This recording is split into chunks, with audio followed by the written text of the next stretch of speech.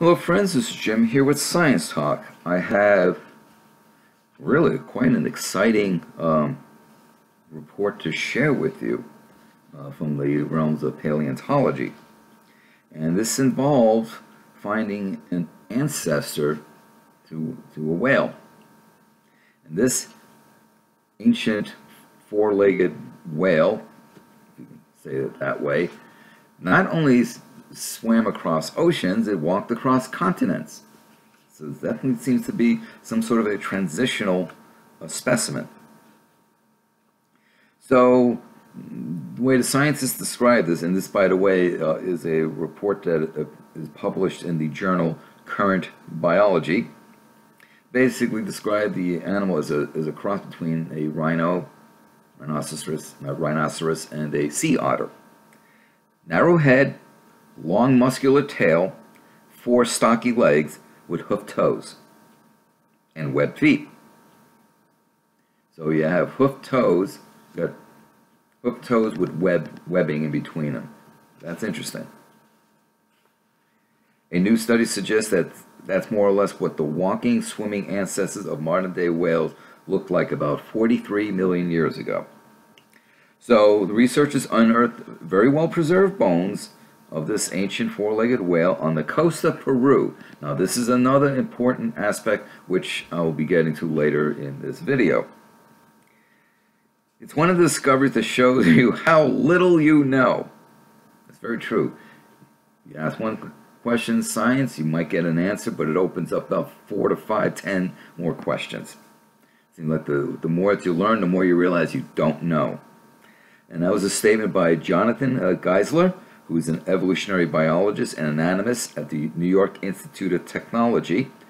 He was not involved with the study, but nevertheless, he says, this is pretty cool stuff. The findings represent the first indisputable evidence of a four-legged whale from the Pacific Ocean.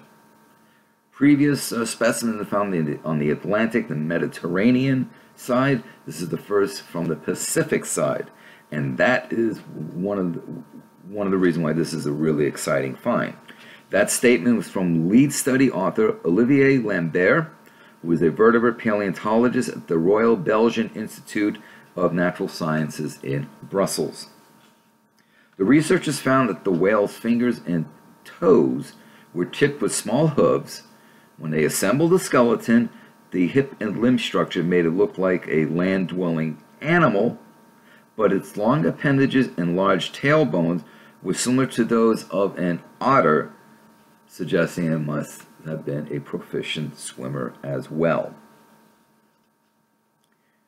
We now know that they were still capable of moving on land and in the same time started to use their tail more predominantly for swimming, Dr. Lambert says. So the team named this specimen Periphocitus pacificus, which means the traveling whale that reached the Pacific. If you look at the genus name Periphocitus, cetus, that suffix of course refers to cetacean, which refers to whales. And Pacificus is pretty obvious. Because this is the first record of a quadrupedal whale for the whole Pacific and the southern hemisphere, this find significantly increases the distribution of these early cetaceans, Dr. Lambert said. Now, this is, of course, 43 million years ago, and you have to take plate tectonics into account, but way back when, a lot of the land masses, surprisingly, were on the southern hemisphere. And now they've, over time, moved where most of it is in the northern hemisphere.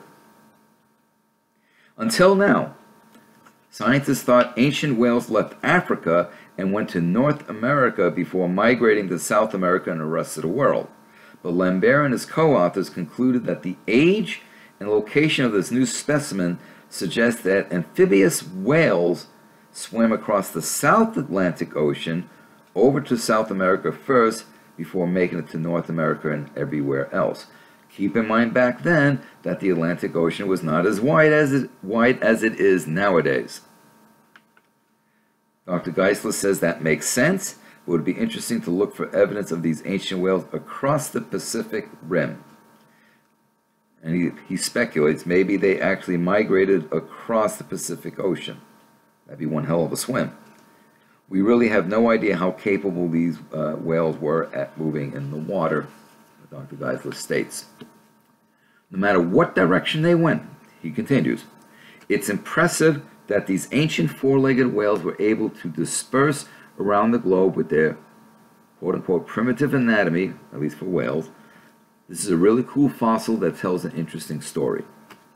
So, this is really cool. Now, what I want to do for the rest of this video is bring into the discussion Ambulocetus.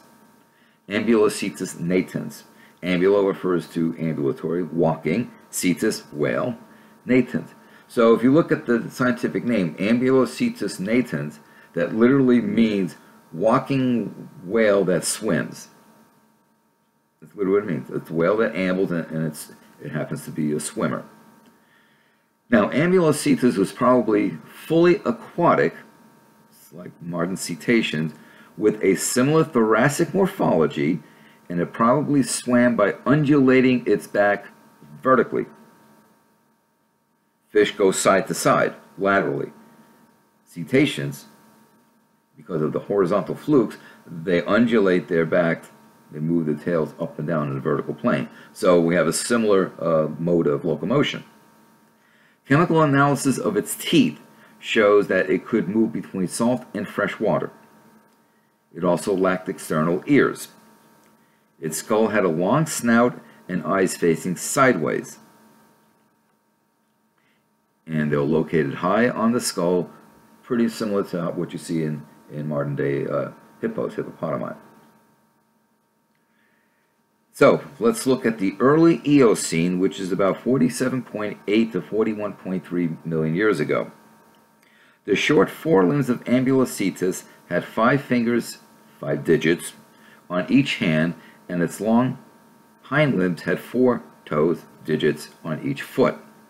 It had dense osteosclerotic limb bones, suggesting it was well adapted for living in water, but moved slowly, probably hunting as an ambush predator. Its pelvis was attached to its spine like land mammals, and unlike later whales. In fact, if you look at the pelvic girdle of modern cetaceans, the pelvic girdle is extremely vestigial, meaning greatly reduced and basically non-functional. Almost like the appendix in humans. It's vestigial, still there, not really functioning much.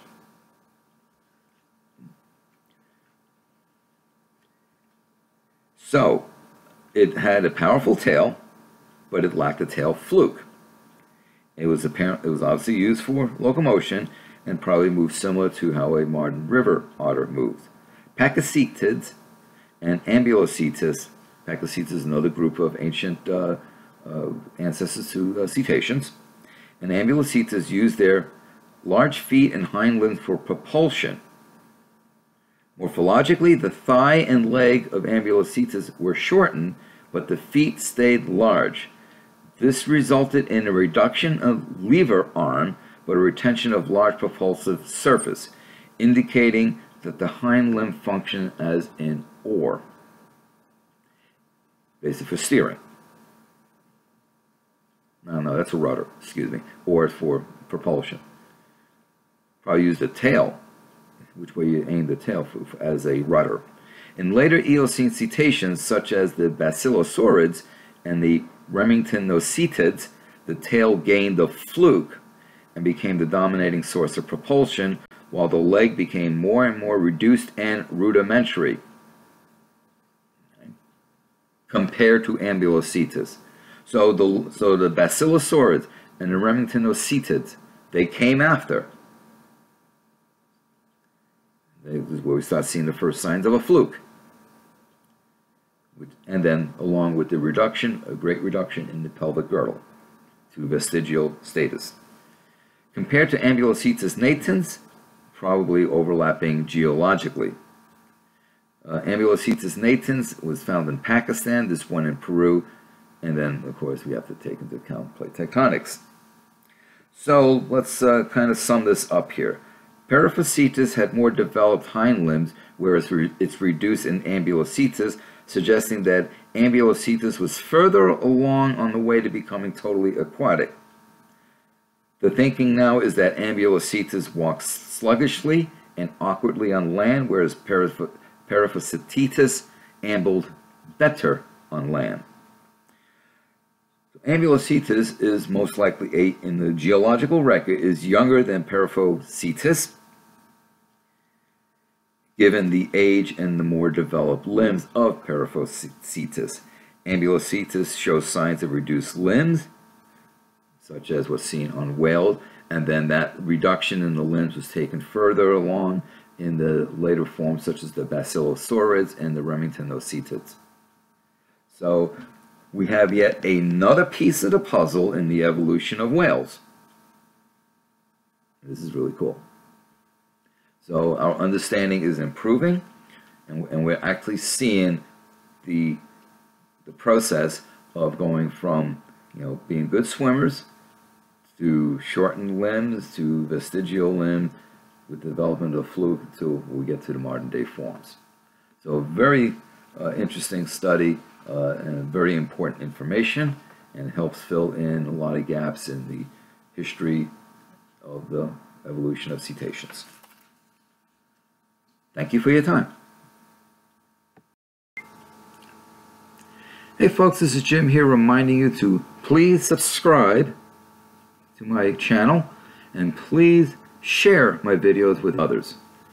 Also remember to click the bell so that you know when I drop in a new video.